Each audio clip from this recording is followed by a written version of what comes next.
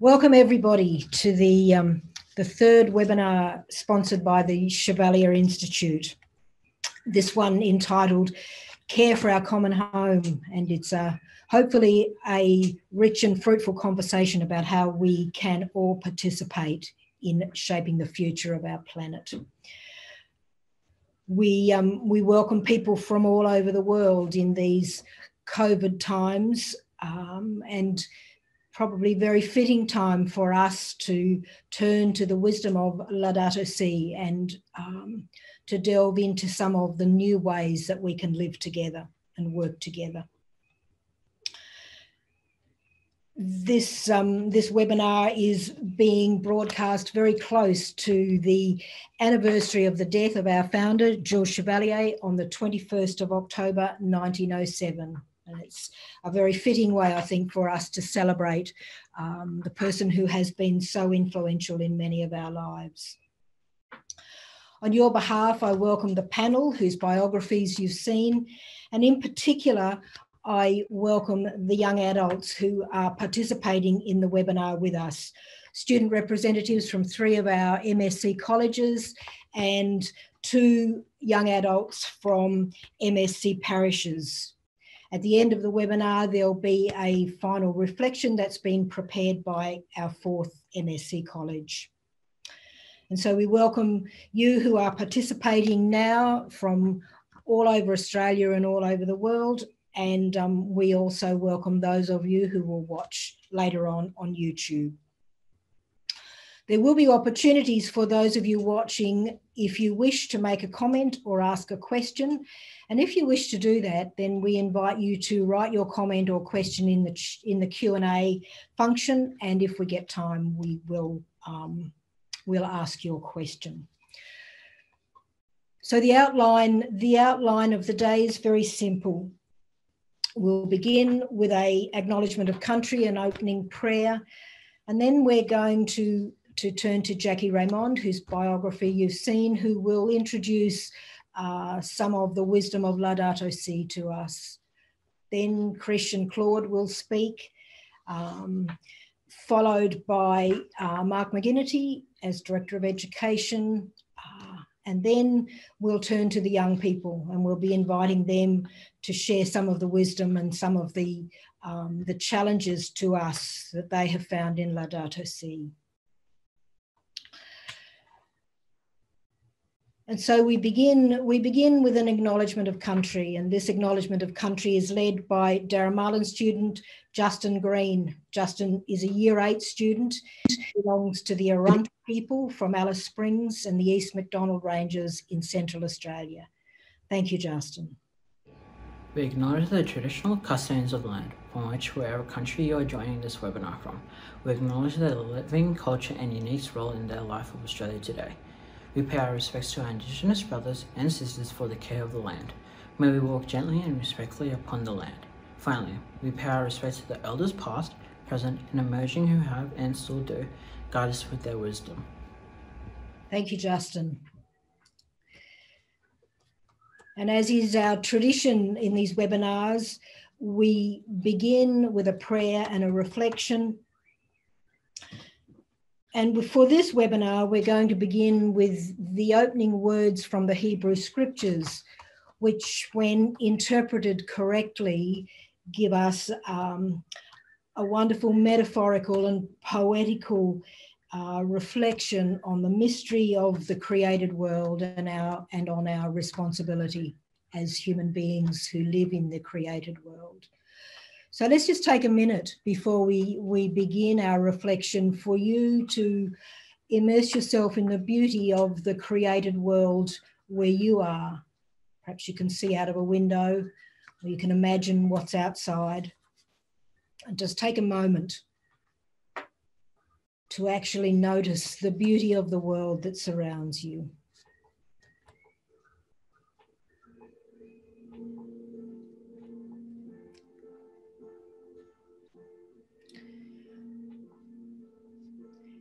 In the beginning, God created the heaven and the earth, all you see and all you don't see. Earth was a soup of nothingness, a bottomless emptiness and inky blackness. And God's spirit brooded like a bird above the watery abyss. And God spoke, "Separate, water beneath heaven gather into one place, land appear." And there it was. God named the land Earth. God named the pooled water Ocean. And God saw that it was good. God spoke, "Earth, green up, grow all varieties of seed-bearing plants, every sort of fruit-bearing tree." And there it was. Earth produced green, seed-bearing plants, all varieties, and fruit-bearing trees of all sorts. And God saw that it was good. It was evening, it was morning, day 3. God spoke, "Earth, generate life, every sort and kind, cattle and reptiles and wild animals of all kinds." And there it was, wild animals of every kind, cattle of all kinds, every sort of reptile and bug. And God saw that it was good. God spoke, "Let us make human beings in our image, make them reflecting our nature, so they can be responsible for the fish in the sea, the birds in the air, the cattle, and yes, the earth itself, and every animal that moves on the face of the earth." God created human beings. God created them godlike, reflecting God's nature. God created them male and female, and God blessed them. Prosper, reproduce, fill the earth, take charge. Be responsible for fish in the sea and birds in the air, for every living thing that moves on the face of the earth. God looked over everything that had been made. It was so good, so very good. And it was evening, it was morning, day 6.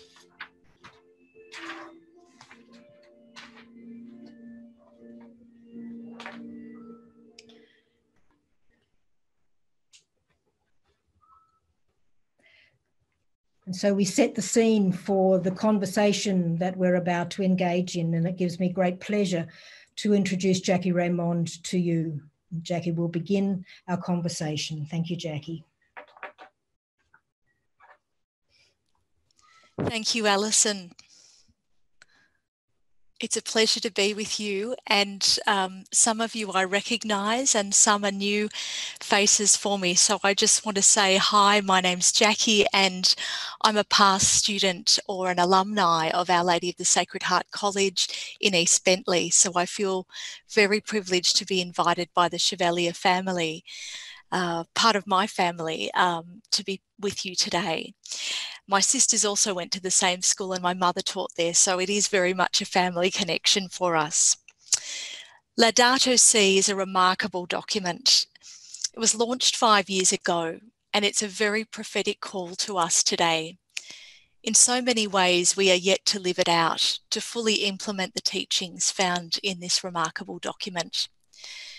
Pope Francis has drawn on the best available wisdom and science and presents it to us as a story and an analysis. He invites us to see what is going on in our world today, to see very clearly that Mother Earth is crying out, that all of creation, our brothers and sisters, our kin, are also suffering, and that humanity is as well. This is the cry of the earth and the cry of the poor. This call is also coming from a very spiritual place in our tradition, and chapter 2 in the encyclical explores that, inviting us to see that God's plan has always been and will always be about us being in relationship with everything, in a loving relationship, a caring and kind relationship, one that continues to grow and weave and develop and mature. But sadly, at the moment, we're seeing that there is degradation, there are woundedness and losses in the biodiversity and in the human story. We're also being invited to see that we can restore this. We can actually hold this story of creation in our hearts, in our minds, and in our lives in a way that is integrated, rather than separating out problems and solutions and causing unintended consequences that create more and more problems. Pope Francis introduces a paradigm in this amazing teaching document. He calls it integral ecology. And in integral ecology, it's about bringing together the wisdom, the disciplines into a common understanding for the common good. It's about listening to our Indigenous brothers and sisters. It's about hearing the cry of the earth, the poor, the spirit. And it's about continuing to uncover and understand the sciences and how things work, how God's design is constantly recreating, and how we're called to flourish that, to live into that, and to support that. Pope Francis finishes the encyclical document by pointing us in the direction of ecological education that's needed for everyone, and spirituality, a call for us to live in communion, far more closely connected to one another and to the earth herself, much like our Indigenous brothers and sisters have for thousands of years. This year, as we know, Pope Francis has also instituted a change in our church in response to the global pandemic that we're facing. Humanity has encroached on biodiversity, which has caused a zoonotic disease to leap across, a virus from wild animals into our population. So Pope Francis is inviting us to prepare the future. He's brought together the COVID Commission, and he set about responding to the issues that were already present before the pandemic, that are being in fact worsened, and that need a new pathway forward, that we need to respond in ways that create healthy relationships, flourishing and healing of our world. So this year, he announced the Laudato Si special year anniversary. And in the season of creation, he celebrated through a catechesis program called Healing Our World. He also invited us all, families, schools, parishes, everybody, to embark on 7-year action plans so that we can all implement Laudato Si. So as young people, everyone's invited to live this call and to participate with the global community wherever we are, caring for our common home. I might leave it there. It's been a pleasure to speak with you, and I look forward to hearing what you're going to share with us today and responding to any questions that come up. So thank you very much. Thank you, Jacqui. That was wonderful. I'm going to turn now to Will and Ashanti and just ask them, as representatives of Chevalier College, Will and Ashanti, is there something, either a question or a comment, that you'd like to make to begin our conversation?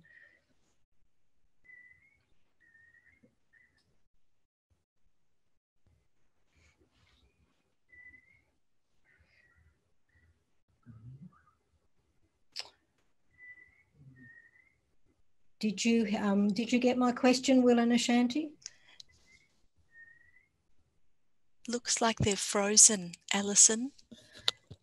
Okay, we might move on and we'll come back to them. One of the things that we're trying to do with this webinar is to make it conversational, so that it's not just a series of inputs, but that the panelists have... Oh, they're back. Okay, the panelists can talk to each other, and that those of you who are watching can also talk to the people who are presenting. So Will and Ashanti are back. Will and Ashanti, would you like to respond very briefly to what Jacqui has said to us? Yeah, definitely. Well, thank you first to Jacqui, a beautiful introduction to it. I think some of her key points that Will and I really found resided with us were the fact that we've known about this ecological crisis for a while, and yet Pope Francis and society is recognizing that we haven't been able to implement it yet. And for Will and I, we feel this reason is because for so long we've felt it's our duty to do something, but we haven't actually felt this love and compassion for Mother Earth and for God that that Jacqui talks about. And if we can foster this love, which changes the mindset from a feeling of duty to a feeling of, I want to do this because I want to save humanity and I want this, I want creation to survive, then it makes it easier. And it goes on to talk about her relationship, like the interdependency of the relationship between God's creation, and that we've got to understand that we're not above the rest of creation, we're a part of it. And so we have a common understanding that through our love, we will do what's right. And so, yeah, that's what I took from it. And I just love how Jacqui highlighted the need for education. I think Ashanti and I had a great discussion of discuss how education is not only the stepping stone to this greater understanding of it, but education leads to action. Really, if we don't know what the issue is and how to tackle it, how can we tackle it? Thank you, Will and Ashanti. And it's interesting, isn't it, when you ask somebody, you have created a wonderful introduction to our next speaker, who is Father Claude Mostowik. And Father Claude, I think, is going to encourage us to wake up and to see the world through different eyes. And the eyes that he's encouraging us to see the world through are the eyes of love. So you've created a wonderful introduction. And can I invite Father Claude, please, to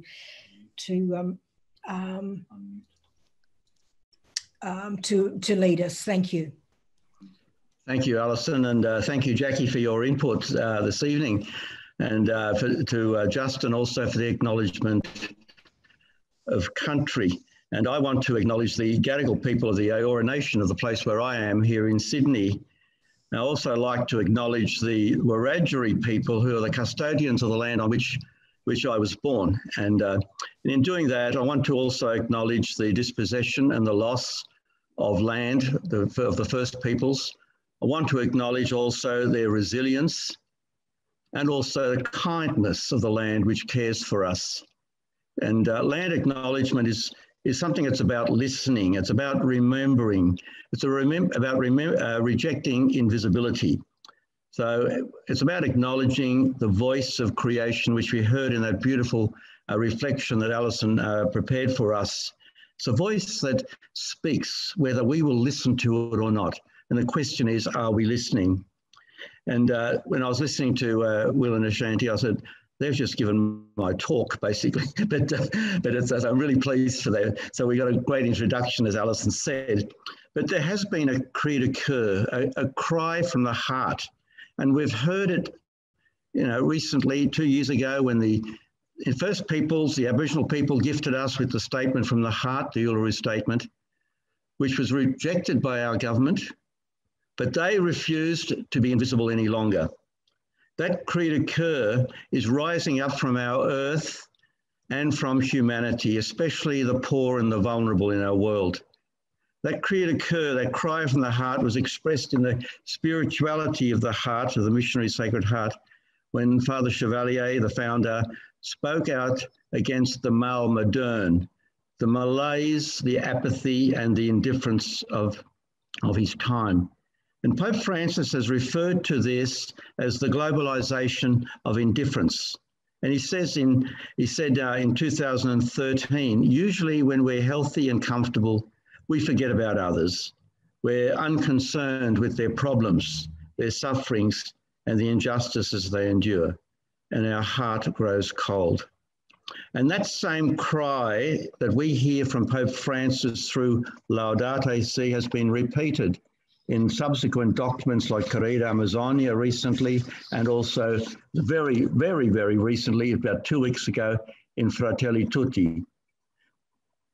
We heard Jacqui's call, but hearing doesn't always mean responding.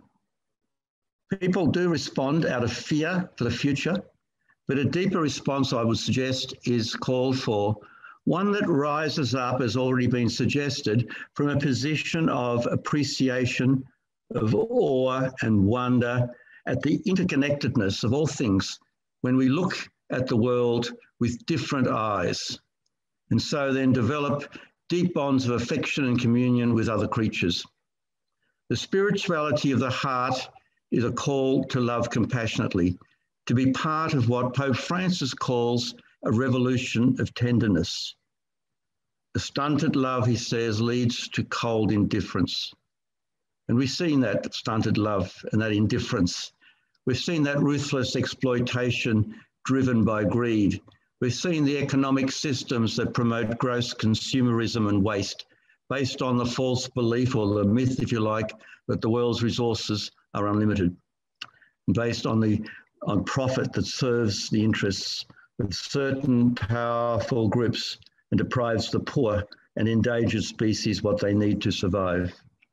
And so Pope Francis says a sense of deep communion with the rest of nature cannot be real if our hearts lack tenderness, compassion and concern for our fellow human beings. And this compromises the very meaning of our struggle for the sake of the environment, that everything is connected, that concern for the environment thus needs to be joined to a sincere love for our fellow human beings and an unwavering commitment to the problems of society. The revolution of tenderness is not something soft, but it's a countercultural way. It's a powerful way of resisting the many assaults upon the earth by overcoming our sense of superiority. We already heard, because we cherish the earth, we value it, and we love it. Creatures are not just resources, as Pope Francis says, but have value in and of themselves and give glory to God. It's not enough to think of different species merely as potential resources to be exploited, while overlooking the fact that they have value in themselves. So we're looking at different eyes. We're looking with different eyes and appreciation. Nature, my friends, is sending us all to our rooms to reflect and to look at ourselves. We have an opportunity to reimagine a more connected world. Somehow we face a moral loneliness, a disconnection, because the supply cord to connection, to caring, and doing the right thing by each other and the planet has been severed. Care for creation must stand together with care for the poor, as we've already heard. And as members of the Chevalier family, as the spirit of our society informs what we do and where we go. In the constitutions, it says, in the poor and the little ones, in all the victims of injustice and violence, we will discover the face of Christ. And he asks us to bring his love into their lives. And the challenge comes, will we show compassion towards them by working courageously to guarantee their human rights and to change the hearts of their oppressors? And so as Pope Francis says, our relationship to the material world is about love. It begins there. It's not just about goods and services. It's a matter of being rather than of just being useful. And so as I said, we're being sent to our rooms to reimagine, to evaluate how we are living on this planet. And Pope Francis appeals to us and says to let ours be a time remembered for our new reverence for life, the firm resolve to achieve sustainability, and the quickening of our struggle for justice and peace, and the joyful celebration of life. And so our compassion needs to be practical and inclusive, and we're going to talk about that today. And so we might ask ourselves, whose inner resources, long ignored, like the first peoples, need to be heard and embraced at this time? How do we listen to the pain and the hopes, the vision and the despair of those who have not mattered, who have been invisible, who have not been listened to? What we're saying this evening, friends, is that the future is not exclusively in the hands of our leaders, of corporations, but it's in our hands. those of us who recognize the other as a you and recognize themselves as part of an us. We all need each other and we're all responsible. And I just want to conclude with a word from Pope Francis again, from a TED talk he gave a few years ago. And he says, tenderness means to use our eyes to see the other, our ears to hear the other, to listen to the children, the poor, and those who are afraid of the future, to listen to the silent cry of our common home, of our sick and polluted earth. Tenderness means to use our hands and our heart to comfort the other and to take care of those in need. Thank you again very much for the opportunity to be with you this evening. Thank you, Claude, very much. Many of us would know that the founder of the Chevalier family, Father Jules Chevalier, dreamed of the creation of a new world. And Claude, I think you have drawn out of Laudato Si some real challenges for us around the creation of that world. I'm going to invite Mia very briefly from Dowlands, Mia Bennetts. She might like to say a word or two in response to Claude. Thank you. So something that Claude said that resonated with me.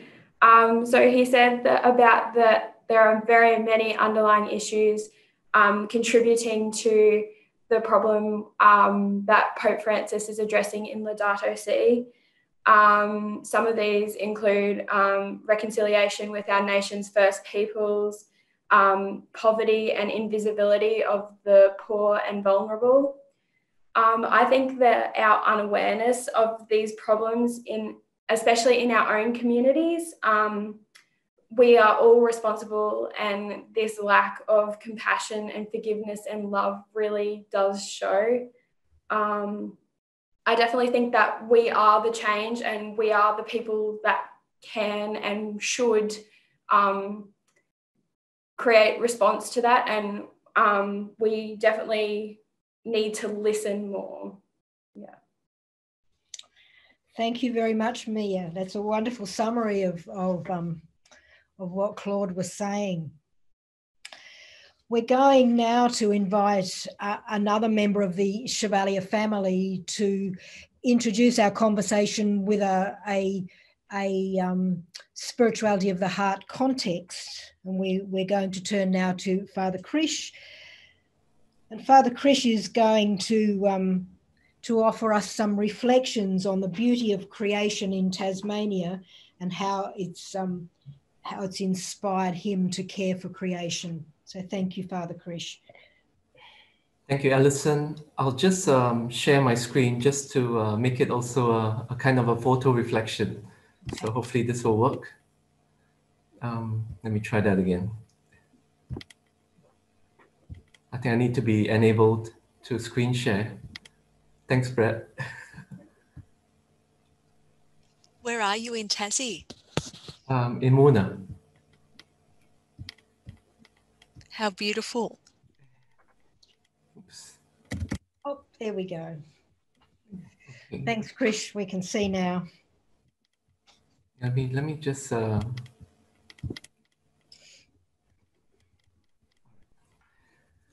well, good evening, everyone, and a warm shout out to friends near and far, especially friends from the parish that I'm at in Moona, St. Therese, here in Hobart, Tasmania. I'd like to begin by acknowledging the Palawa people, the first people of the land where I'm at, a land of immense beauty and rich history. Thank you, Jacqui, for your insights on Laudato Si and your challenge for us to live this out with an integral worldview in all spheres of our lives and ministries. And thank you, Claude, for showing us how we can respond with a heart spirituality based on a deep communion with nature and with each other, and open to that revolution of tenderness that can overcome the indifference in our world today. I think we can see that Laudato Si is not merely a call to do something green, as much as it presents to us a new lens or worldview, a new mindset, a new way of being not just doing. It really invites us to take a deeper spiritual journey with the earth and with each other, seeking to listen and connect from the heart. This, of course, is language of heart spirituality, heart meaning the very essence and center of who we are. It calls us to enter our hearts where God is and listen to what moves us, inspires us, disturbs us, delights us, angers us, saddens us. It calls us to unite our emotions and desires with the compassionate heart of Jesus, the source of life and love that holds us and all of creation. I think when we can do that, we can get better at being open to the hearts of those around us, especially those in need, as well as to the heart of creation, of our natural world. We start to see the world as permeated by God's creative love and presence, but we also start to listen to and feel the pain and brokenness of our world, and we are inspired to respond with and from our hearts. So I'd like to tell you 3 stories to illustrate these movements of the heart for me when I took a road trip to the west coast of Tasmania. It's called the Wet and Wild West because of the region's abundant rain and wind. It has a rich history of mining and pining, and I found myself experiencing a contrast of stories and environments.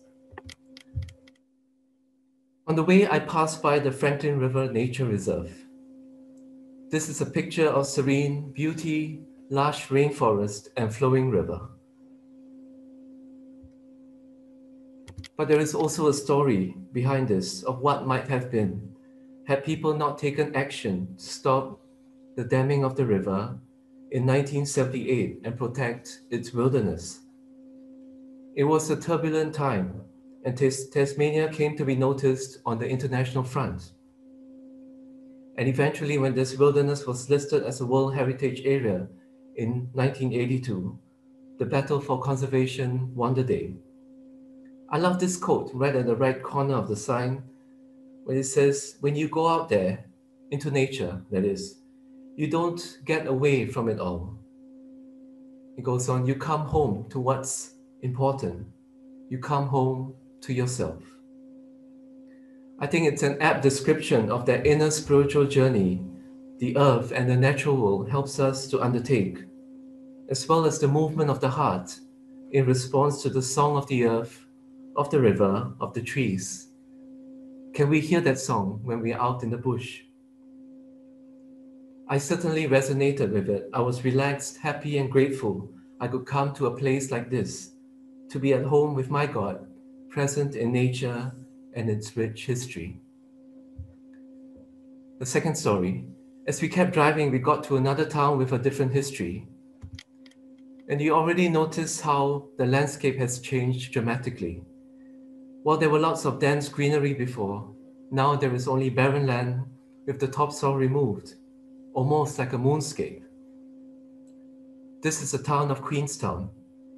As we headed down the hill, its history as a mining town became obvious when we noticed the digging and the clearing of land, the lack of greenery in some parts, and in other parts, some of that is coming back. This was a rich region for mining copper, owing to a combination of removing trees for use in copper smelters, as well as fumes from the smelter, mainly sulfur dioxide, that was released over 40 years, as well as a heavy annual rainfall. The erosion of the shallow topsoil back to the harder rock profile contributed to the stark state of the mountains for many decades. And check this out. This is the place where they play football. It's on gravel. Mining continues in the town, although there is renewed effort to remove mining waste from the nearby rivers that have been contaminated for years. I can see why tourists will come here to see something that is unlike any other town in Tassie, to catch the moonscape as well as the surrounding wilderness on train. But what a contrast of stories. After being uplifted by the lush greenery earlier, the barrenness of this land, devoid of life, disturbed me. Can we hear the cry of the earth. It reflects sadly how the desire to make a fortune can often outweigh our care for the earth. But it is also comforting to know that there is more concerted effort today to make industry like mining and forestry more sustainable. I suppose the question is if it is enough. To the third story. As we left Queenstown and we drove to the coast to the town of Strahan, the landscape changed again to lush greenery and rainforest. On a day that rained cats and dogs, we took a cruise along the Gordon River from there and came to a place of beauty and mystery as we saw some of the oldest trees in the world with mist and rain swirling around. There was no sign of civilization for miles, and it felt like I was transported back in time to another era. This is another protected area. The pickup of tourism here has allowed many to see what it could look like when we act to preserve these ancient pockets of nature in our world. Sure, trees were felled to make paths like this to walk around, but they also serve to promote ecological awareness and help us to connect with creation. The boats cruise more silently and slowly along here to minimize the impact. This picture is that of an estimated 2,000-year-old huon pine that fell on its own, but now has become the substrate for up to 200 species of plants to grow on. Can we see signs of resurrection? This really is a circle of life that happens a lot in creation that we do not always notice. The huon pine tells a unique and quite a rich story. It grows very slowly, about 1 millimeter in girth every year, and they can grow up to 2,500 years old, which means that some of them started life before Christ. And they do not start to reproduce until 600 or 800 years of age. The timber has very high oil content, which makes it waterproof and protects it from insects. This, of course, makes it the best boat building timber in the world. And of course, it was exploited heavily in the early days, driving a huge industry based on this green gold, as they would call. Thankfully, concern for the future of these ancient giants started early in the last century. If we kept cutting them down, there will be no next generation of trees, since their slow growth precludes the possibility of plantation farms. The felling of green huon pines stopped completely in the 70s, after it was agreed that it was neither sustainable or wise to cut down trees that were 1,000 years old. Today, 85% of the huon pine forests are conserved in national parks, while 15% is managed by Forestry Tasmania for cutting and salvage. Now I thought I'd tell you these 3 stories as examples of encounter with nature and creation, examples of struggle with the impact of human action on the environment, examples of listening to the song as well as to the cry of the earth, examples of redemption that is not too late. Because the heart spirituality helps us to do what is the most important thing that we can do right now, to listen to creation, to listen to its history and stories, to listen to the human struggles and stumbles, to listen with open minds and hearts and wills, so that we can be moved and transformed in our hearts to act in wisdom, freedom, and love, so that we can move from an egocentric world that is all about what I want to an eco-centric world, which is centered on our Creator God and what we as a global family need at this time. Thank you.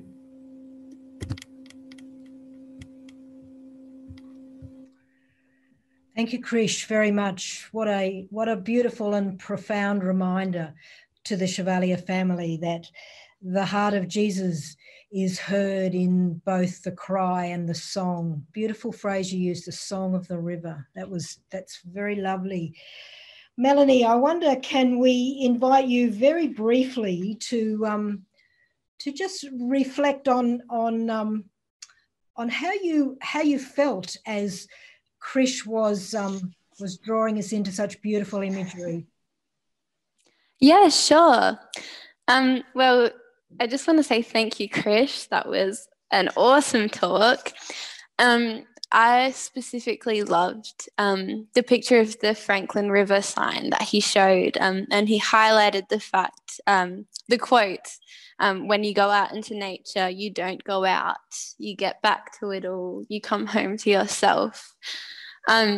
I think that's really beautiful, and it really reminds us that we and our ways as a society are often separated from nature and from creation and the rest of creation. And I think because of that, it's hard for us to truly imagine the kind of effects we have when we consume things and when we use things like cars and when we pollute and our carbon footprint. I think going out into nature really connects us with God, because we as nature ourselves are God's creation. And I think that as well, when he talked about the pine tree, the fact that it was older than Christ, I thought that was so cool. And when he said that on the pine tree there was something like 200 species of plants, that's just incredible. And that truly embodies resurrection. And it's just interesting how we can see Christ's face in God's creation. And I think because of that, if we continue to see Christ in creation, that maybe it'll make it easier for us to be more mindful of the way that we treat creation and ourselves. Thank you, Melanie. And thank you, Jacqui and Claude and Krish. And I think those of you who are watching will agree that we've had a wonderful introduction into Laudato Si and a wonderful focusing of it into spirituality of the heart, the spirituality of the Chevalier family, and how inspiring to hear these young people reflecting back what you've said in such passionate and wise ways. So we're going to move on now, and we're going to hear briefly from two people within the Chevalier family who actually have the capacity to implement change, to hear what's being said and to respond at a governance and at a policy making level. The first person that we were to hear from is Sister Mary Drum. Unfortunately, over the weekend, Sister Mary Drum came down with shingles. And if any of you have had shingles, you'll know it's a very terrible thing to get. Sister Mary, I know you're watching, and we send you and your sisters our love and our prayers and hopes that you are on the mend. Sister Mary is the provincial of the MSC Sisters, and the MSC Sisters, along with the Olsh Sisters and the MSC Priests and Brothers, are the three groups that belong to the Chevalier family, and each was founded or co-founded by Jules Chevalier. Sister Mary has sent me a couple of notes, and I'm just going to read them briefly. So just to make sure, she went to a lot of trouble to begin to prepare for this. So Sister Mary notes the following ways that the sisters are living their commitment to care for creation. Sister Mary says that each household of sisters actively takes small steps to cut down on landfill by recycling as much as possible, including grey water, food scraps, printing cartridges and batteries. They purchase so as to limit single-use plastic, and wherever possible, they repair or upgrade equipment to avoid unnecessarily throwing things away. The sisters actively try to lower their carbon and fossil fuels by using public transport and carpooling to attend functions. They use electricity mindfully and are working towards investments that are ethical and sustainable.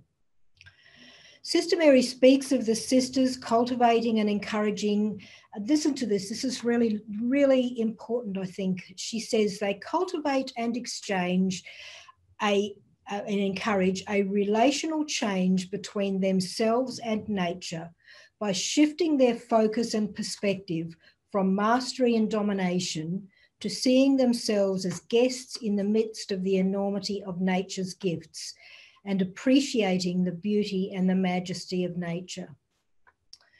This way of being is embedded into the sisters' understanding of spirituality of the heart. I have been very privileged to stay in their houses, and I have seen for myself the authenticity of the sisters' lifestyle. They do live very simply, and they do truly walk very gently on the earth. And so, Sister Mary, we send you our best wishes, and thank you for those notes that you've sent. The other person that we want to invite to speak tonight is Mark McGinnity, and Mark, as you know, is the Director of MSc Education. And so, Mark, can I invite you to make some comments on your vision for how we can embed this ecological consciousness into the education within our family? Thank you, Mark. Good evening, and I'd like to begin by acknowledging the traditional owners of the land from where I speak, the Gadigal and Bidjigal peoples who traditionally occupied the Sydney coast, and I pay my respects to elders past, present and emerging. Thanks, Alison, for the opportunity to speak this evening, and it certainly has been great to hear such well-informed people from a Catholic background speaking about this encyclical and about the importance of caring for our environment and love for our world. Concern for the environment has been around for a long time, and while many governments are lagging behind making the hard decisions that are necessary to protect our world, it's actually very pleasing to see that there's a groundswell where the rest of society has just moved past them with respect to this. Even just today, I received an email from the Australian Institute of Company Directors. Now, they represent 40,000 company directors from right across Australia, from biggest companies in Australia, BHP, right through to all the not-for-profits and even for school boards and things like that. And they do surveys about every 6 months about what they call director sentiment. What are the issues that are worrying, directors at this time? And the number one thing in this, and this survey was taken just in September, the number one thing, and I'll quote them, they say, directors can continue, so it's not just been a new thing, directors continue to identify climate change and energy policy as the top issues that the federal government should address in the short and long term. So indeed, and my experience, and I've sort of been involved a fair bit with a number of different establishments, most companies now have policies on environmental impact, climate change, etc.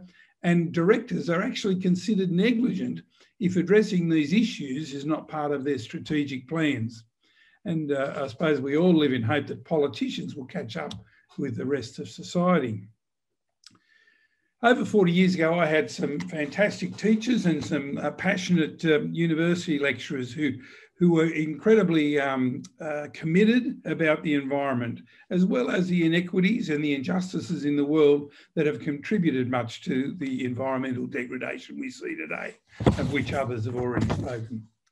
And as in so many things where change is required, quality education is the thing. I think people, it was mentioned, Ashanti and Will mentioned that too. And so one of the mottos that was around in the 70s, I think the Friends of the Earth and a few groups, you'd probably remember that, Claude, but one of the mottos was, think globally, act locally. And so I say to myself, so what can we as a group, or what can we do locally? And we have 4 Australian MSc schools, and they're in 4 different states and territories where each school has their own particular curriculum. I would hope, and I would be fairly certain, that the students in their studies of science, geography, other social sciences, other mainstream subjects, they would learn about the importance of caring for our environment. With the advent of Laudato Si 5 years ago, Pope Francis has placed the care for our common home at the centre of all that we do. And it now becomes something that our students, as in an MSc school, ought to learn about and act upon as part of their religious education classes. So, as the director of the MSc Education, what can I do?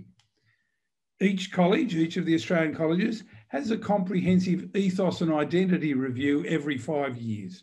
And that looks at how the school is fulfilling its mission as an MSc Catholic school. Now, the process of this review is up for evaluation just in this coming year. And I will be advocating very strongly to the MSc Education Members Council that in future, this review includes how well and how seriously each college takes the education of its students around the content of this encyclical, and also how that is being converted into practical, sustainable programs that the colleges as a whole are embracing. So I know and I acknowledge that some schools are already well along this path, right? Others, though, I know, still have a way to go to improve in this area.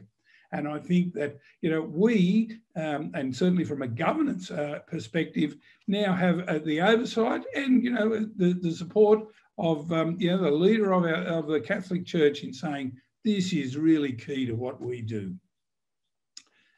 There are so many things at a school level, and I know the students will have thought of many of these things that we're capable of doing, and I'll be interested to see how the colleges, hopefully encouraged and led and prompted by our student leaders and the students themselves, engage in coming up with suitable sustainability initiatives, and they make meaningful changes at their local level.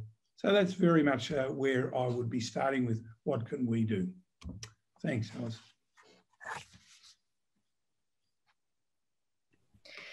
Thank you, Mark. I'm not sure whether you all realise the enormity of what Mark has just said, that he as director intends to put care for our common home front and centre of one of the most significant guiding documents of MSc education. And I think that's a very, very exciting thing to hear from our director. Abigail, just before we move on, would you like to make one or two quick comments in response to what Mark has just said? Thank you. I think something to take away from that is that change is imperative in our society with or without the government, and that's going to happen due to the new education of the new generation. And through that, I think the smallest things are going to add up to the biggest change. So without the home or the care for our common home that we live, I suppose it's the question of who are we without it. So I know through different things we do at school, we have recycling for different drink containers and things like that. And we have an environment captain who's passionate in leading the environment group to see those changes within our own society and within our own community. Thank you, Abigail. That was wonderful. I'm actually, you mightn't realise this, but I'm putting them on the spot. They haven't prepared these responses. And aren't they wonderful? Aren't they just so inspiring for amazing young people? And it's now time to actually shift and to give these young people a voice. And we're going to hear from three of our colleges. And each of the young people that we have briefly heard from so far and will hear more from now have volunteered, I think they volunteered to be a part of this webinar. They've been prepared by the person with responsibility for mission in their schools, and they've spent some time studying Laudato Si and listening to work from Jacqui, and likewise for Melanie in a parish context, the same. Melanie has offered to be a part of the webinar and has undertaken significant work in order to be here. In the course of that work, a question emerged from each of the groups, and we're going to invite one by one each of our young people to explore a particular aspect of Laudato Si that was of interest to them. And we begin with Abigail Wilson from Daramalan College. I believe that Lisa Hutchinson and Sophie Gibson were a part of the preparation team, although they're not on the panel with her. Abigail. Abigail is mission captain at Daramalan.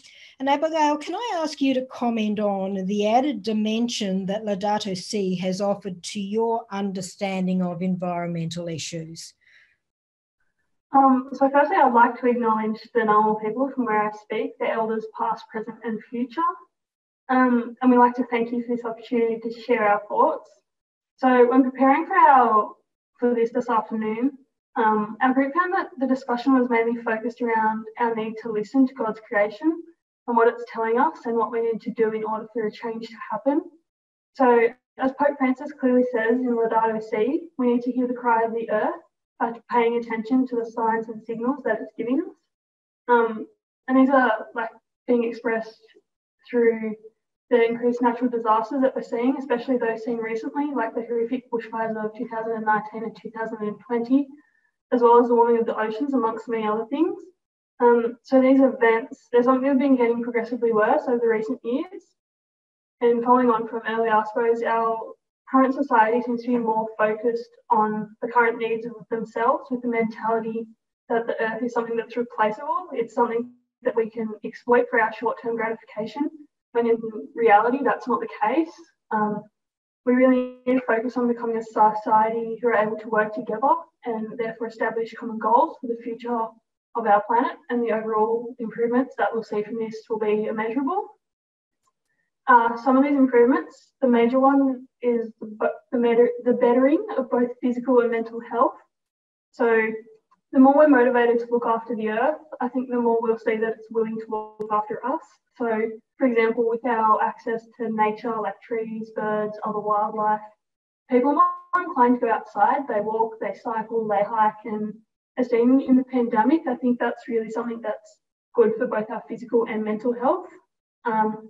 So responding to Pope Francis' call for ecological conversion, we need to have an optimistic outlook about what we can do and not what we can't.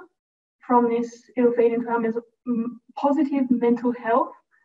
And we need to counterbalance the negative talk that's come up about with the consequences of disregarding our environmental issues by producing possible and achievable solutions. We need to live spiritually by changing our individual habits so that each of us is living in a way that is environmentally friendly. So environmental activist Damon Gamow says, if you're going to set off the fire alarm, you need to show people the exits. So with that change in mindset, I think we're looking to evoke a more hopeful attitude towards the future. And caring for the environment, it's everyone's responsibility. It includes looking after and ensuring that those in the developing world are being mentally and physically protected too. Overall, it's those people who are seeing the effects of what the first or the developed world are doing. So it's the small Pacific countries like Kiribati who face the consequences of the rising sea levels and things like that. To combat this injustice, as mentioned by Pope Francis, it's imperative that we listen to those who are speaking for the earth and therefore critically analyse the sources and the validity of information so that we can make informed judgments about our environmental actions. So through making these informed judgments, we can be a progressive society who are open to structurally changing the way we live and the ingrained habits we have that come with our structured lifestyles. So for us to be able to change these, we need to be able to put money into solutions that reduce our reliance on things like fossil fuels that are ultimately ruining our planets.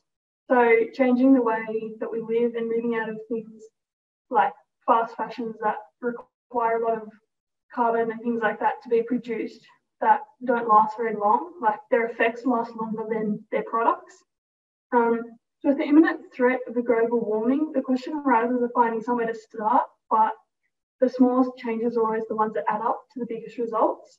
So minimising our carbon and saving energy are things that we can do to easily transition from the degrading mindset that we have, and making sure that we can educate the younger generation and making sure that sometimes maybe younger politicians and things like that are better for the progression of our society and the way that we're living.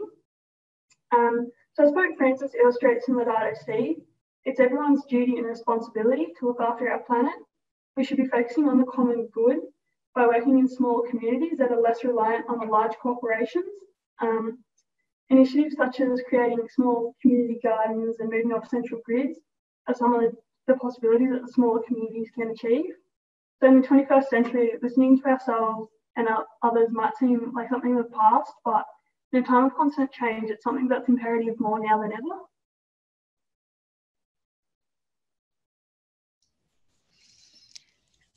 Abigail, that was wonderful.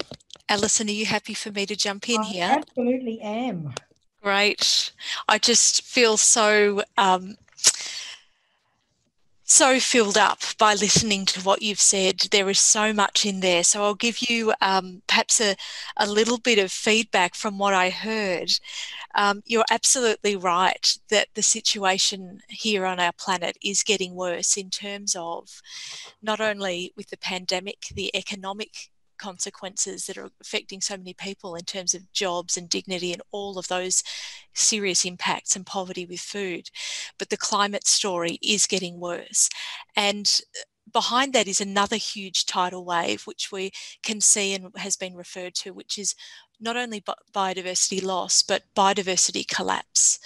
So these are very heavy things to deal with, and I appreciate that you are acknowledging that they are getting worse and that it is going now to the point where it's beyond, it's important that we all act, and all our little gestures and all those things we do are important, but we do need those common goals, as you said. We do need to come together and work as one family. So we need to start by doing that in our community contexts. And in fact, that is where the depth of change can get really, really real and affect so many other parts of the human systems that we participate in. So I want to thank you for what you shared. You're absolutely right that we need a real depth of conviction in our motivation, and that will stem from our spirituality and a hopeful attitude, and that we need to constantly talk like that, because if we don't change the narrative, as you said, then we get drowned out in terms of those fearful voices that are so strong. And just lastly, I'd say that, you know, as big as those tidal waves are that we're looking at and that we're surfing at times, every small gesture, as Pope Francis says in Laudato Si, is an act of love. So tending to the garden, becoming more focused on the common good, the choices of fashion items that you buy, your clothing, your food, all those things really do matter. So I encourage you to continue with that beautiful openness in your heart and your fantastic analysis and research and capacity to keep learning. It's just so inspiring, Abigail. Thank you. Thank you, Jacqui. And can I remind those people who are watching that if you'd like to make a comment or ask a question, you can just put it into the Q&A function. And we've had one comment come in from Anne Benjamin. Anne is a member of the MSc Education Council, the most significant body driving the vision and the practice of MSc education. And Anne Benjamin in particular wants to congratulate all the young people who have spoken already. And she makes a comment that I think is at the forefront of all of our thinking, that our world is actually in wonderful hands if you young people are representatives of your generation. So thank you so far, and let's move on now. And the next person that we're going to hear from in more depth is Mia Bennetts from Dowlands College in Toowoomba. Mia has just been named as Vice Captain of the College for 2021. And Mia, can you comment on this? I'll make a statement first and then I'll ask you a question. So the statement is, given that social, economic and environmental factors are intertwined in any consideration of Pope Francis' call to respond to the cry of the earth and the cry of the poor, Mia, can you respond to what understandings do you think we need, and what are some of the ways these factors can be best addressed to help us achieve this outcome? So thank you, Mia.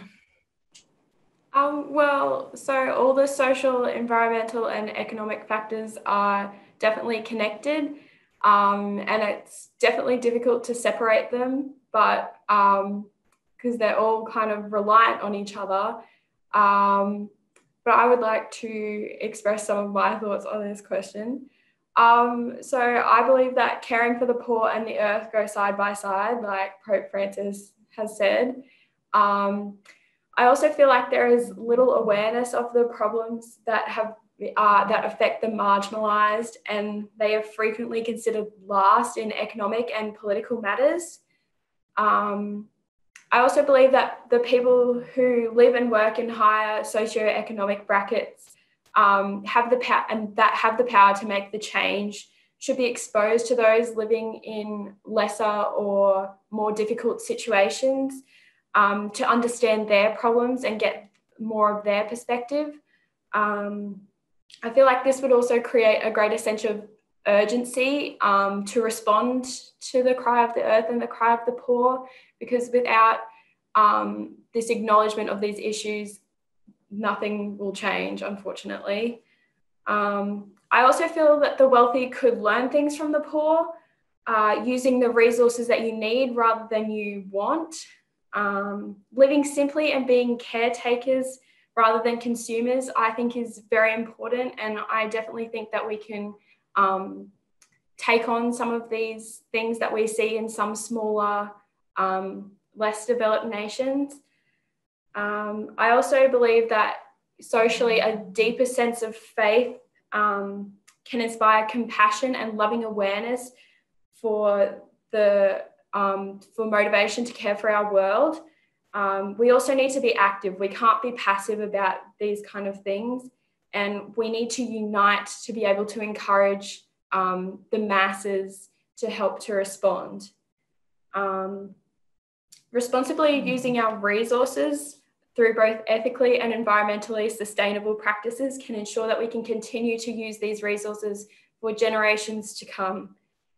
This may mean innovation and slower economic growth at first, but in the long run, a relatively stable economy for future generations, whilst creating new job opportunities for all through this innovation and new ideas.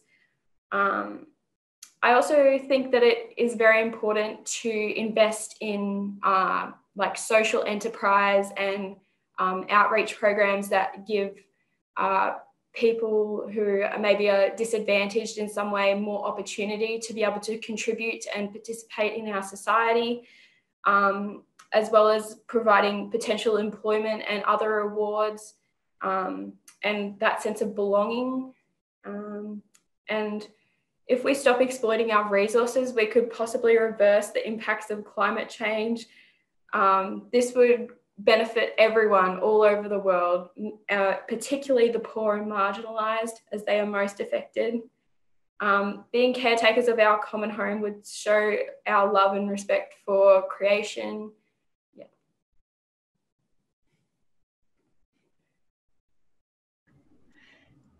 Thank you, Mia. What a wonderful challenge in that, to we who are so privileged, to all of us. There's a comment come in, again, particularly addressed to the young people, from John Mulrooney, Father John Mulrooney, who many of you would know. He says, hear, hear, to the comments of Anne Benjamin. And he says he's heartened by the wonderful hearts and minds of the young people as we hear from them. They're sensational, he says. So you take that on board and keep challenging us. Krish, would you like to make a comment in response to the challenge that Mia has offered to all of us? Well, thank you, Mia. That was a great piece there. I wish you were our treasurer as we map our way out of COVID-19.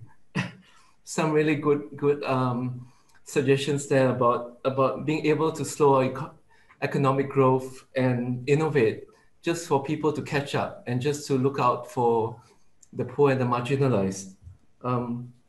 You mentioned more than once about how they have been left on the side, and you obviously have a heart for them. It's very, very powerful. Keep doing that. You also mentioned more than once, I think, about being caretakers and not consumers. I think that's such an important shift that we need to make. A lot of us are born into things that we take for granted, and we just consume without thinking too much. And it's great that as a young person, you're challenging us to reflect on how we can do it differently, because we have to think about the next generation and the next generation and so forth. And I think that's great. And certainly, I think what I enjoy about listening to the young is not just the energy, but your ability to rally together. I think you're less concerned with politics and ideology. You can come together and you can make it happen. And you're right, we need to work as a community. Certainly we start with individuals, but I think the groundswell needs to go into communities and eventually into leadership, into institutions and so forth. So yeah, I really enjoy your contribution there. There's a lot in there. I think I might just leave it as that, because I've been just inspired by that. So thank you for sharing. Thank you, Krish.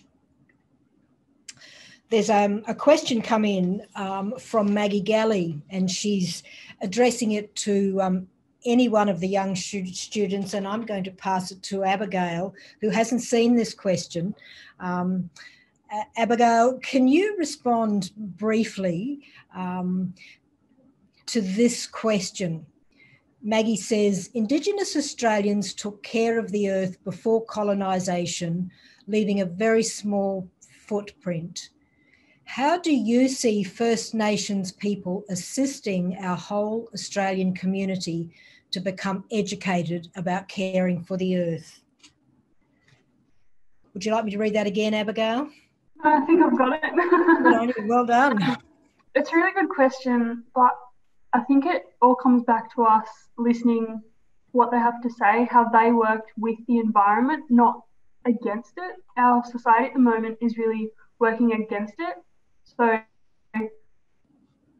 even through that change of working in communion with the environment, or even for the environment, more than ourselves, while the first Australians, the Indigenous, they looked after the earth so that it looked after them. They worked in harmony with it. So I think through the conversations and relationships we can build with them and their understanding of the earth that we live in, I think that will help us move forward in the ecological sense.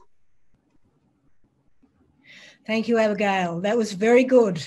I put you on the spot there and you rose to the occasion beautifully. Well done. We're going to now hear briefly a pre-recorded segment from Jim Bailey. Jim comes from Monivae College in Victoria, and Jim is business manager at Monivae College. And we often hear people in positions of responsibility saying that environmental sustainability and responsibility is a good idea, but it costs too much. So we asked Jim to respond briefly to ways in which at Monivae College they're building into their budgeting and their strategic planning a commitment to care for creation.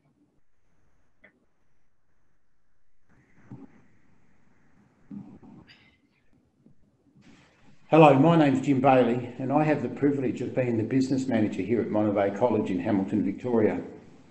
Educating the benefits of academia and the love of Christ is fundamental to all that we do here at Monivae, and it goes without saying how important that is to our students. But just as essential is educating the importance of our responsibility to our environment. How do we do this? It's quite simple. It's by our actions and our deeds in how we manage and use our resources that are available. Students are learning more and more about our collective responsibility to care for the earth, and I believe are more committed to ensuring that this occurs. It is clear to me that the decisions we make today, by investing in the many sustainable projects, products and processes that are available, will undoubtedly impact on their future.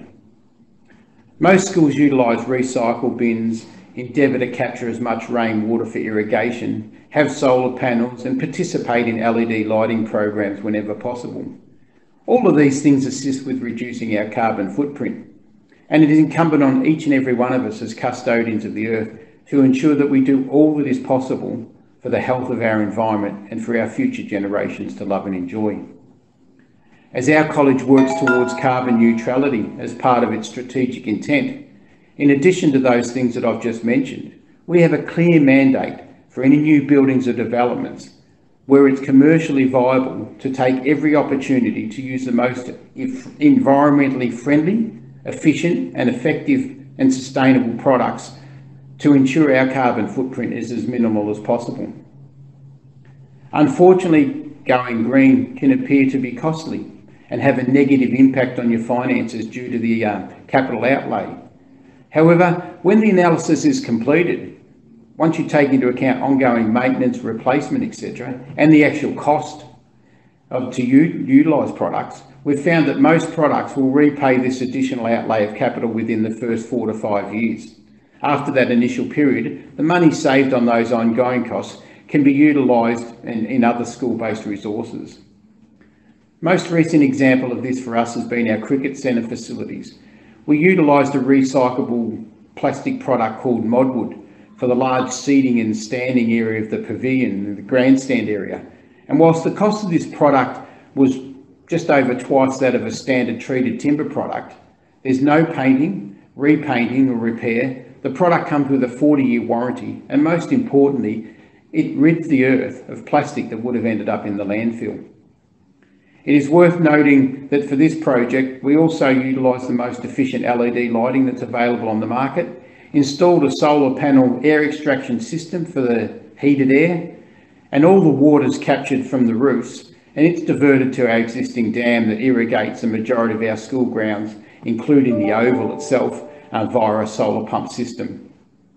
I fondly recall the homily delivered by Provincial Father Krish Mathavan at his first Thanksgiving Day Mass at the college several years ago. Father Krish spoke about walking around our college grounds the day before Mass, and he marvelled at the wonderful environment, thinking to himself, God made this. God did make this. And as I mentioned earlier, it is part of our duty and obligation to our environment as custodians of the earth to ensure the health of our environment for future generations to love and enjoy. I can proudly say that we are striving to achieve this here at Monivae. Thank you. Thank you, Jim. We could have asked any one of our business managers from our colleges, and they would have responded in a similar way. So you can see that it can be done. We can be wise with our money and make prudent decisions while still putting environmental responsibility in a very important place. There's been, as Jim's been speaking, there's a comment come in from Sister Philippa Murphy. Philippa is the provincial of the Ulsh Order, the third branch of the Chevalier family, and Philippa, like everybody else, is commenting on the calibre of the young people, and she says she's blown away by what you're saying and who you are. And then she made another comment which she said she thinks that Father Jules Chevalier is up in heaven clapping his hands in joy at what he's hearing. So thank you, Philippa. So we're going to move now to Chevalier College, and we welcome Will Preddey and Ashanti Still, the college captains from Chevalier College for this year. And Will and Ashanti, can I ask you to comment on this question? Pope Francis calls for a revolution of our hearts and minds. Can you comment on how we can embody this in our response to Laudato Si? Thank you, Will and Ashanti. Thank you, Alison. Before we go into the question, we would just like to acknowledge the Gundungurra people on which Chevalier College Barrel is built. We truly believe that it's by looking to these people and listening to them that we can join together and unite towards a greater ecological integrity. And then in response to the question, Alison, we've noticed the common trend of everyone changing their mindset. I mean, we've used the words different eyes, lenses, mindsets, hearts. And I think the biggest thing to recognize is that we need to change. And the first step is by recognizing it. And I think what in your opening prayer, you mentioned that we humans are made in the image and we reflect nature. And right now we're reflecting a nature that's crying out, that is telling us that it needs help and it needs us to take care of it. And I think, but the first step is changing the mindset and having a love for nature. And I think, Alison, it comes to just down to the point of love and compassion for all creation. And especially, I mean, we're the younger generations, we're going to live in the world way past, well, anyone who's made a lot of the damage, and it's our kids and their kids after them who are going to have to live with it. So it's feeling this love towards them and that we want to make a change for the world. And I think it can be overwhelming. I mean, we've heard from so many people today that have talked about all the things that we should be doing, recycling, fast fashion. And yes, all of this counts, but it can be overwhelming to a point. And I think where it changes from being overwhelming is by changing this mindset. Because if you have this love, it no longer feels like a call to action, but something you truly want to do. It comes from the heart, and there's no other way to describe it, but it just comes spontaneously out of a response of love and compassion to all people. And then it doesn't feel like sacrifice anymore. It doesn't feel like you're giving up something. It feels like you're giving back something to God and to all creation. And I think it's summed up pretty well in Pope Francis's comment that the external deserts in the world are growing because the internal deserts in our hearts have become so vast. And I think this really embodies the interior conversion that humanity has to go through if we're going to make impactful change that is not just a trend, but just really sustains. So I think that's where we're coming from. Yeah, and building from that mindset idea, it's Ashanti and I talked in long discussions about the idea of stewardship and how stewardship comes from older generations, even older generations in a school such as Ashanti and I, setting the example for younger generations, because it is a problem, as Pope Francis clearly indicates throughout the encyclical, that the problem is our own. It is our fault. It is through our wrongdoing that our ecological crisis has emerged. And so the solution in turn then lies with us.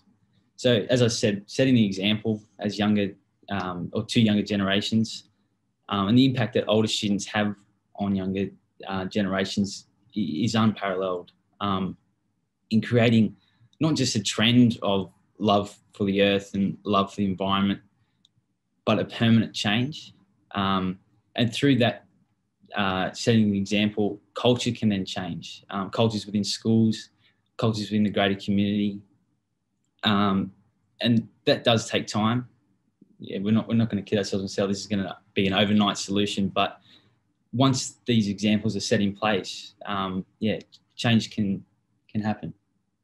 Yeah, and I think a lot of this change comes from strong leadership and role models who recognize that things have to change. And yes, in times of change, I mean, we're seeing it now in COVID, that things are uncomfortable for a bit, but by changing the focus on the essence of life, not as individual components, but as a thriving, interdependent community where humans take a renewed understanding of stewardship, which is not about entitlement, I should have this, I deserve this because I worked hard for this, to a place of service to our planet and to all future generations. And I think often we can get overwhelmed again by, oh my gosh, there's so much wrong. But I think we also need to look, which gives us more hope, is to look towards the good in the world and the change we're seeing from especially the younger generations, the people on the board today. I mean, Will and I have to look only to the people around our school who are willing to give up something for the greater good of the world. They're willing to take public transport. They're willing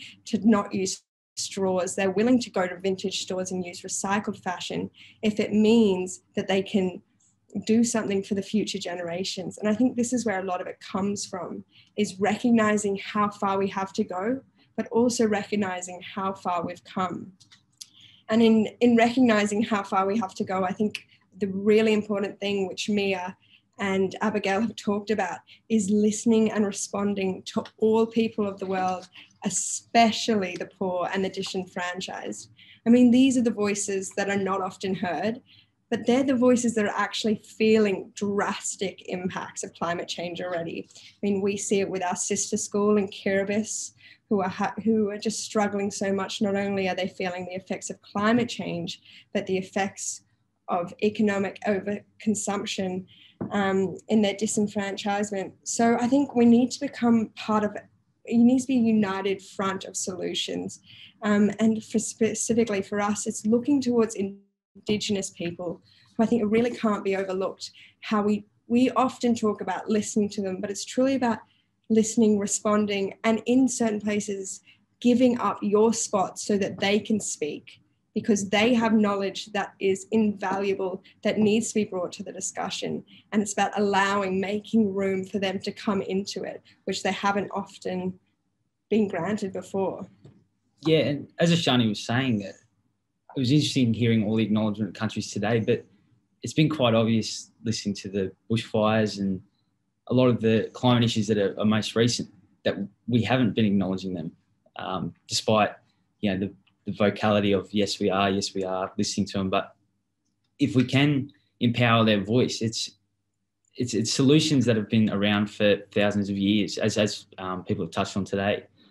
And also touching on that idea of our sister school in Kiribati, it almost becomes a social justice issue to an extent of how can we leave these people behind? And if we truly are in trying to live in harmony with God's love on earth and God's love of nature, how can we ignore our sister schools, and how can we ignore these people that are going through this crisis? And I love this quote from Pope Francis.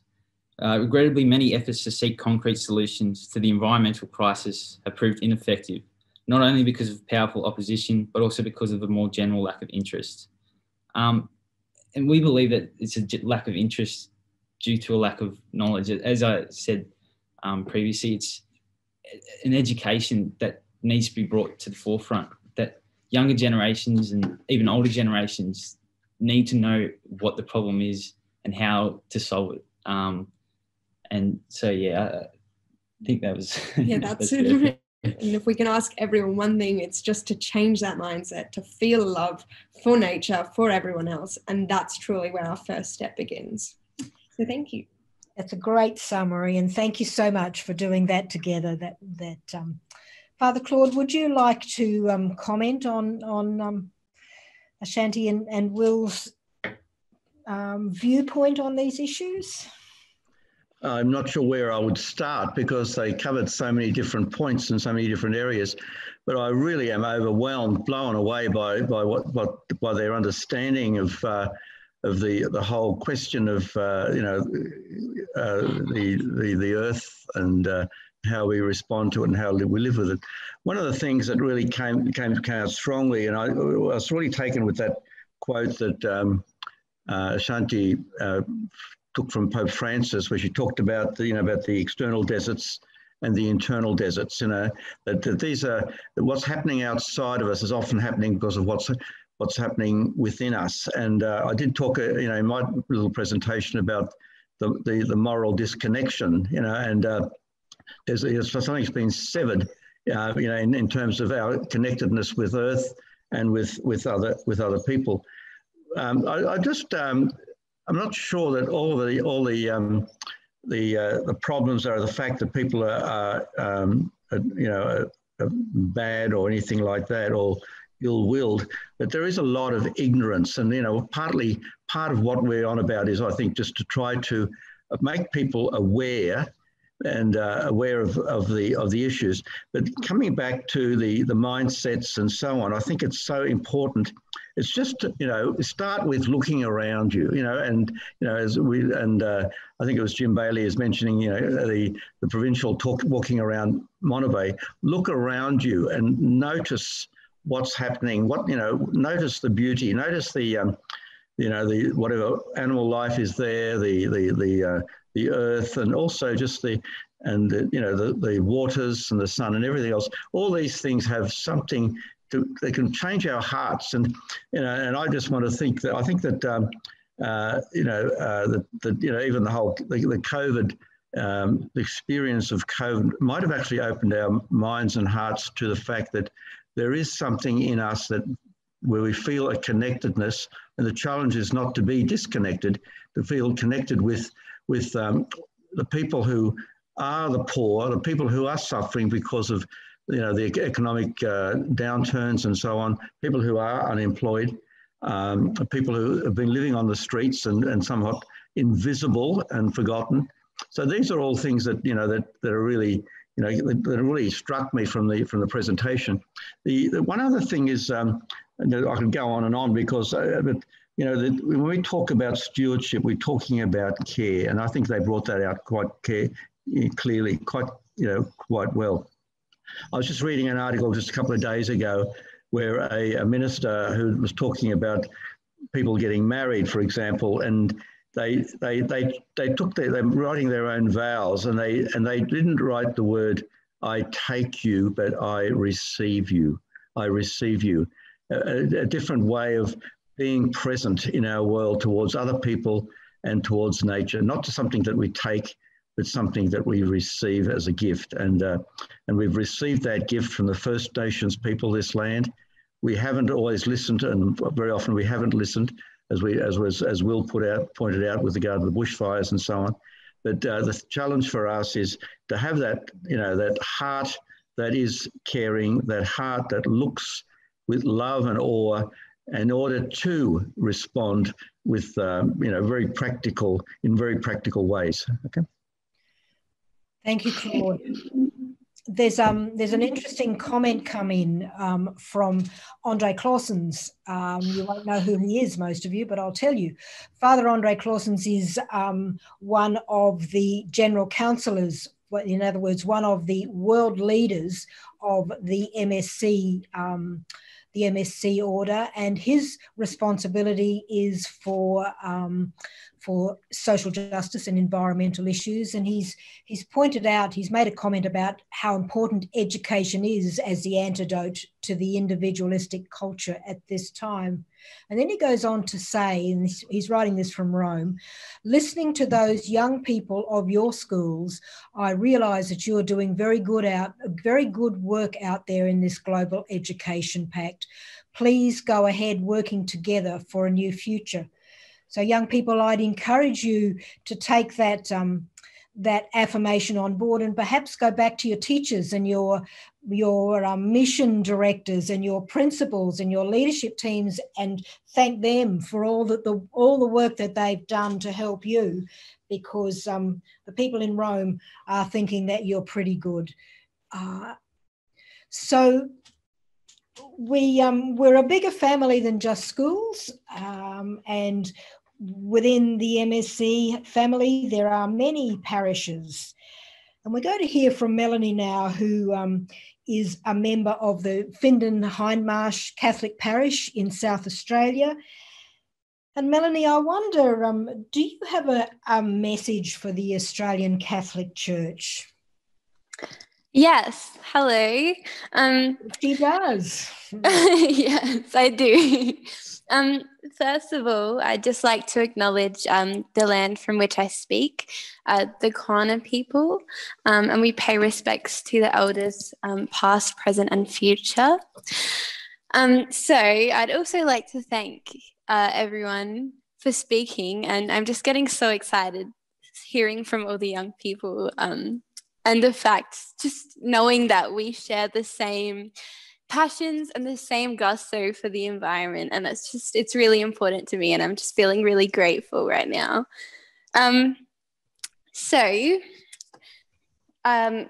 Just to be specific, the question that I am answering today is, from a young person's perspective, what responsibility do parish communities have to embed ecological conversion into their parish life? And I love this question. So we'll turn to Laudato Si. Pope Francis uses teachings of Saint Francis to try and emphasize that God's creations, the earth and its population, are the closest thing we have to a physical depiction of God. For what can tell us more about an artist than their art? Now more than ever, I think it's important for us all, young people and old, to see that we must see God in everything, and everything is sacred. One particular quote that I think really embodies this is mentioned by St. Francis. It's one of the closing statements made at a Heike summit. And I'll just say this. It is our humble conviction that the divine and human meet in the slightest detail, in the seamless garment of God's creation, in the last speck of dust of our planet. And what a beautiful sentence. It really highlights one of the reasons that I'm a Catholic, I think, is that the belief that every single thing is important and loved by God and handcrafted by God. And I think many Catholic youth would agree with me. This theology, I believe, needs to be talked about much more in parishes. But in terms of logistics and practicality, working against climate change is much more than theologies and values, but rather, of course, action. Pope Francis also quotes in Laudato Si, he talks about a conversation that needs to include everyone. And I think a lot of people would agree, of course, this problem is beyond a Catholic problem. But what does a conversation that includes everyone looks like? For me, it is a push for inclusivity within parishes. It looks like the allyship between the older demographics and the youth. It looks like a safe space for youth to talk about the matters that are most important to them, whether or not they are accepted by the wider Catholic community. What I'm trying to say is that the urgency of climate change goes beyond the barriers of what the church may consider an ideal parishioner, especially considering that a lot of the mainstream youth culture is stigmatized these days. It's a bit hard to exist as a youth within the Catholic Church. And I think because of the importance of tradition within the Catholic Church, a lot of the older demographics tend to look down upon the youth because of these cultural differences. It must be advocated that to care for our common home is to fundamentally care for fellow humans, no matter their religion, race, sexuality, or gender identity. Just as Pope Francis says, we are faced with not with two separate crises, one environmental and the other social, but rather one complex crisis, which is both social and environmental. Parish communities have the responsibility to empower young people who face the consequences of a lack of action against climate change, to magnify their voices and support them in their endeavours to spread awareness instead of breaking them down and dismissing them as dramatic. This needs to go further than performative speeches from youths when it suits the congregation, but rather genuine dialogue within the church with deep and attentive listening to the collective voices of the youth, which is why I'm so happy to be here, because that is definitely what I see happening. But as a young person within my church, I often feel as though I am outnumbered. And it can be intimidating to speak out for what we really care about, especially when we are the ones who will be facing the consequences of climate change. These conversations can be controversial, but what does controversial matter when our brothers and sisters in the Polynesian country of Tuvalu, as Abigail mentioned, are threatened by rising sea levels, which are said to render their home uninhabitable within 50 years? What does controversy matter when, by 2050, oceans will contain more plastic than fish? Parish education begins with habits both religious and social. For example, this may include homilies on climate and compassion. This may include prayers of intention with themes embodying the consequences of climate change. Outside of Mass, it might look like sustainable community activities, i.e. without plastic or with food sourced from community gardens, and engaging all people, both young and old, in mindfulness exercises about consumption and gratitude for the gifts that God has blessed us with, and their links to spirituality as a Catholic. So let's consider these changes. I really truly believe wholeheartedly that facilitating youth empowerment and inclusivity within parish communities are fundamental steps to be taken for the fight against environmental issues. Climate change does not take into consideration the age difference, race, gender, or sexuality of those it affects. So why should we when looking for a solution? Thank you, Melanie. Mark, can we ask you to respond? Oh, wow, there's some challenges there, aren't there, for all of us. I tell you, I loved, I particularly loved your comment, how better to know the artists than by their art. And I think that really touches, that touched me greatly, because I think we, you know, so many of us and so many people do not appreciate, you know, that awe and wonder and the majesty of creation, and how important it is, and how much of a reflection of God's love for us. You know, it's a beautiful thing. Your challenges to the church, you know, any parish would be lucky to have you, I must admit, because some of the parishes I go into, you would be the only person under about 70 there. So if they have you, they should be grabbing onto you and listening to all that you say, all those inclusivity. Look, I don't want to be defensive here about the old people, and I was just thinking, I'm an old person now, so I suppose I can speak on behalf of them. But I hope you do get the opportunity to speak with them. I think that many of them, perhaps hopefully more than you think, would be open to all of those things that you speak of, because I just don't, you know, those who do have, you know, faith, and those who do attend church these days have to be hope-filled people.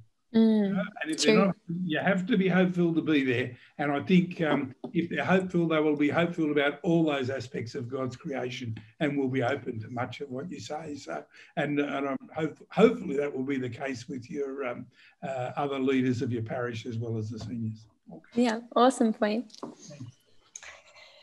Thank you, Mark. We have one more formal contribution. And this comes from Aidan Johnson. And Aidan, in a sense, has a foot in many camps. He's the head of science in a Catholic secondary school. He has a PhD in matters pertaining to the environment and the earth. He is an active member of his parish, and he is the founder of the Heartworks community within the MSC family.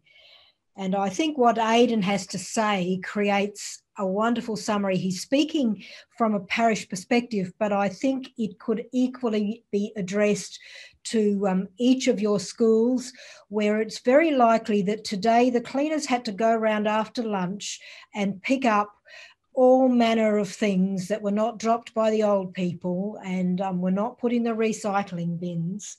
So let's listen to Aidan as the final word from the young people, and take his challenge on board wherever we are. And I'd encourage all of those of you who are listening as well to take Aidan's challenge into wherever it is that you have responsibility.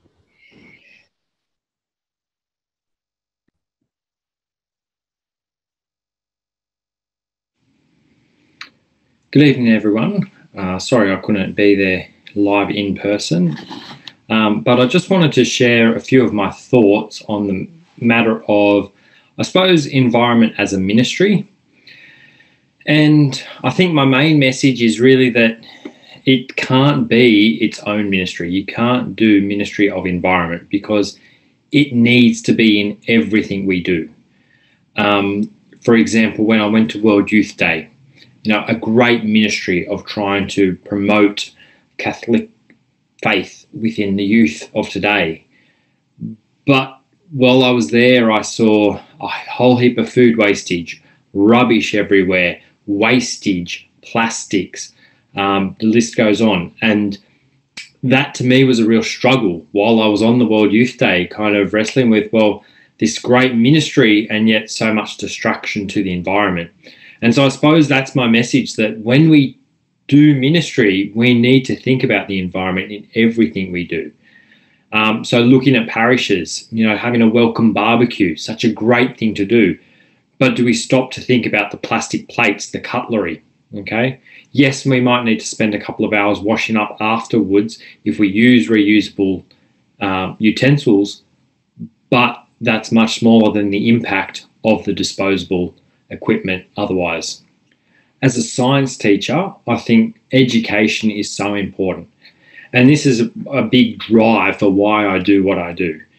The more we can educate the next generation about the impacts that they have on the world, the quicker we can make a change. But it doesn't stop there. We need to educate ourselves. We need to be aware of our impact. And often people don't mean to be destructive to the environment. They're just not aware. Documentaries like Craig Rucastle's War on Waste and his more recent A Fight for Planet A are a great start. They promote an understanding of the impact that we have in our everyday actions. David Attenborough's most recent release shows the impact that we're having and that if we don't change, what's going to happen to our world. These are all readily accessible and easily digestible things that we can access. Often we hear said that we're just a small contributor compared to other countries. What impact can we make? Well, I can tell you now that Kiribati, one of the smallest nations in the world, are making a difference. They are doing everything in their power to reduce their tiny carbon footprint. They have gone solar. They are reducing their car usage. They are looking at their pollution problem. They are doing what they can. Why? Because this affects them directly. They know if they don't change their habits, then they won't have a home to go to in the near future. We have a responsibility to these nations to look after them. The Missionaries of the Sacred Heart speak about being on earth the heart of God. This is how we do it, by loving our neighbours in our other countries, by providing them a world in which they can live. The first mission given to Adam was to look after the earth. We have a deep calling and we need to follow through with it. Now, I know as an individual this can be scary. We think, we're not in politics, what can we do? Start small. I remember when I sort of started on my venture of trying to better my environmental impact, I started with soft plastics. A very little thing, collect up your soft plastics, take them back to Woolies or Coles and put them in the soft plastic bin to be recycled.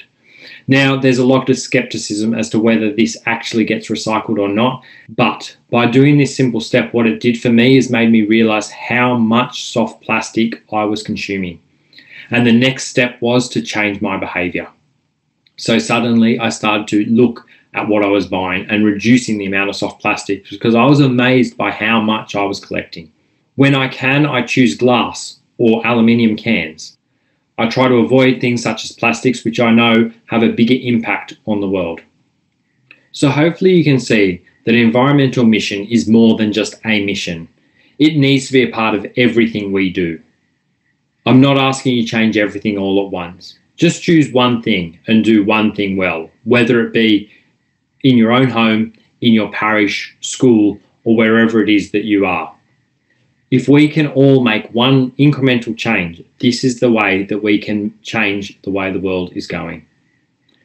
This is the way that we love God and God's creation and love our neighbour. Thank you. Thank you, Aidan. What a great summary. So we're coming to the end, but we're not quite there yet. And young people, I'd invite you to listen really closely. What I'm going to do now is to invite for 1 minute our introductory speakers to speak back to you and to tell you what they have heard you say and how they want to implement that that added extra that you have challenged from them into their own lives. And so very important for you to hear, for you to know that you are being heard. So Jacqui, can we begin with you? 1 minute. What did you hear and how is it going to change you? How can it change you? Thanks, Alison. I think what I heard, if I said it in one word across all of the amazing messages from the young people on this webinar, what I felt and heard was hope. And that is the most essential ingredient from a faith perspective, from an earth future perspective, and from an action perspective. So what I think this is calling me to do, and a question that's been sitting with me and that's come up in this webinar, is to invite you and ask you, given that I'm working at the Vatican and with the Ecology Task Force, we're planning, of course, this 7-year plan initiative in response to COVID, but also in response to the 5-year anniversary of Laudato Si moment. It'll be launched in May next year. I'm wondering if the MSc schools in Australia would like to be part of the first group of schools who take up a commitment for 7-year action plans, because it feels to me like you're ready in terms of the messages, in terms of the support structures, in terms of the great things that are already happening, and the fact that you're such early adopters. You could be an exemplar to the schools in Australia as a group of religious schools taking that on, and you could be a great example and champion from Australia globally. So that's what I'd like to say in my minute, and I probably took a bit longer, so I'll stop there, Alison. But thanks, you've been amazing tonight. Thank you, Jacqui. And there's a challenge there for you, Mark. As Director of Education and Young People, there's actually a challenge in it for you to go back to your principals, to go back to your leadership teams. I'm sure all your principals are watching, but to go back to them and to see if you can actually pick up this, and it's not just talking, but it becomes action. And Melanie, I'm sure we could connect you with the head of MSc parishes, and likewise for you, perhaps you can be involved in an ongoing way as well. The 7-year plans are for parishes too, Melanie, so let's do it. There you go. There's a challenge for you. You've all got my phone number and my contacts if you need to be connected. Claude, can we go to you? Can you, in 1 minute, what did you hear and how has it changed you? I heard something about things being overwhelming, but at the same time, as Jacqui had reflected on, is about that in spite of that, the hope is, or as I always say, that hope is, is something that walks. It's something that's done. And we've had so many examples of what's possible to make that hope come alive in our schools and in our parishes.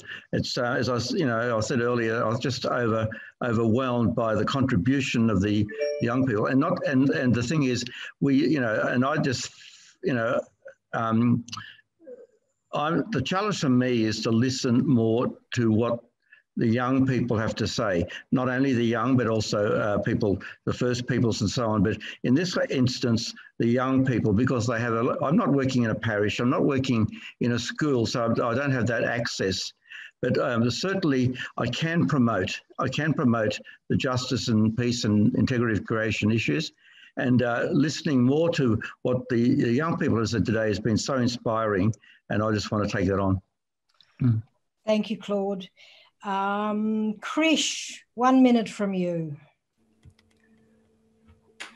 Gosh, look, I'm so inspired by every one of you as well. I heard the slogan, "Just do it." I think that for me sums it up for all your voices. Just do it. If we have to acknowledge that we have a problem, we need to change. Just do it. We need to learn from the first peoples of the land. Just do it. If we need to gather everyone together in a collective voice to shout out to our leaders, just do it. If we need to be more inclusive in the parishes, we need to bring together experts in the field, just do it. And I just love that. I just love that energy. I just love that sense of taking ownership for now. Especially, I think a couple of you talked about our brothers and sisters in Kiribati. How can we leave them behind? Let's do something for them. We can see that now. We might not always see what's in the future, but we can see what's happening now, and just do it. I like that. I like that. And certainly from a parish point of view, I like to be listening to more of those voices and bringing them together to help, I guess, change our culture and and be more caring for our common home. So thank you all. Thank you, Krish. And Mark, lastly to you, 1 minute. What did you hear and how has it changed you?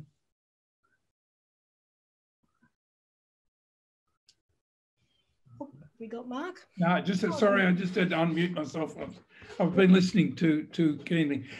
Yes, what did I hear? There's obviously great passion around this. I heard some very articulate and very thoughtful young people, which was lovely, which is a characteristic of our schools, which is a really special thing. And I heard people with passion. I heard people that are hope-filled. Exactly. The lesson for me is not to become disillusioned as an old person. You do sometimes. And what can we do about it? We can do what I said we're going to do. We're going to try and implement across our schools this whole as part of their ethos and mission review. That what are they doing with respect to sustainability and with respect to the education that they're giving our students to make sure that the best results are coming. And I'll certainly be making contact with Jacqui to see how we can advance that. Wonderful. And there are messages coming in from all over the world, from the teachers in your schools and from people all over the world, commending you young people and wanting to know what's happening in Australia, that such fine young people, that we have such fine young people. From me, I would encourage you to continue the conversation with each other. There's a beautiful energy that's flowing, and we can keep it flowing, I think, when we keep connected. And it can be the antidote to the hopelessness and to the negativity and to the commentary out there that becomes so disillusioning. It can help us work our way through the unreliability of information that we are surrounded by. So stay in touch, stay with each other, stay passionate, stay committed. If there's anything that any of we old people can do to help you, then please ask, because we're all walking with you. We're going to bring our webinar to a conclusion. I'd like to thank the panelists very much. They've worked very hard to present those very short and very pointed commentaries on Laudato Si. I'd particularly like to thank the young people. You're amazing. Everybody's saying that to you, and they're not just words. I'd like to thank your teachers and the people in your parishes who've worked with you and helped you find your way into Laudato Si. I'd like to thank those people behind the scenes here in the Institute who've allowed this webinar to happen. And as we finish, we're going to finish with a reflection from the 4th MSc College, Monivae College in Victoria. And please don't click off. It's only 3 minutes. Monivae College has been under lockdown for months and months and months. They have been schooled from home. And what we're going to conclude with is a reflection that was created by their faith and mission, their head of faith and mission, Danny Franc, sent out to all of their students in the middle of lockdown to celebrate the season of creation. And it's a collage of pictures and images of the beauty of creation from the homes of the students who were locked down. So thank you everyone for participating, and let's be further inspired by this montage of photos and images. Thank you everyone. Welcome to this celebration as we celebrate the season of creation. The season of creation begins on the 1st of September and continues until the feast of St. Francis of Assisi, the patron saint of ecology, on the 4th of October. This is a time where many Christians embrace the important role each of us has to play as stewards who called to care for our common home. Today's liturgy will highlight creation itself, and all the photographs have been taken by our students, staff and family. Enjoy.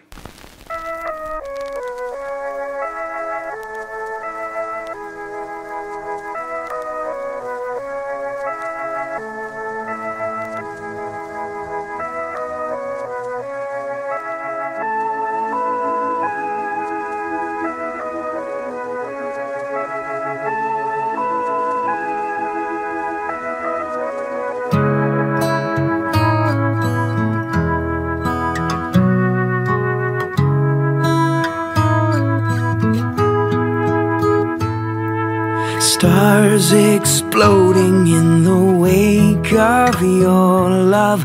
Galaxies all turn their heads. The skies are gazing on their one creator, universe and all.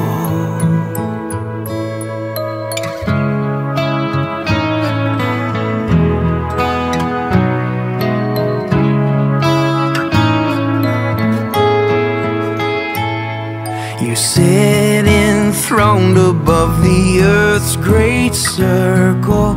Mountains reach for you. The ocean waves hum a lullaby. Whole wide world and all. Can't help but be still and know you are God. I marvel at you. My eyes catch a glimpse in every sunset. You trace dreams upon my mind. My skin and bones can feel your touch. I shiver, heart and soul and all. Can't help but be still and know you are God. I marvel at you. Frozen in my steps, like a child in wonder, when I see you move. Everything and all. Our God is love. At the very dawn of creation, God saw that it was good, because all of creation was brought to life out of God's love. Then that love exists within all of creation. When we do good things, we are a reflection of God's love for our world. And may the Sacred Heart of Jesus be everywhere loved, forever.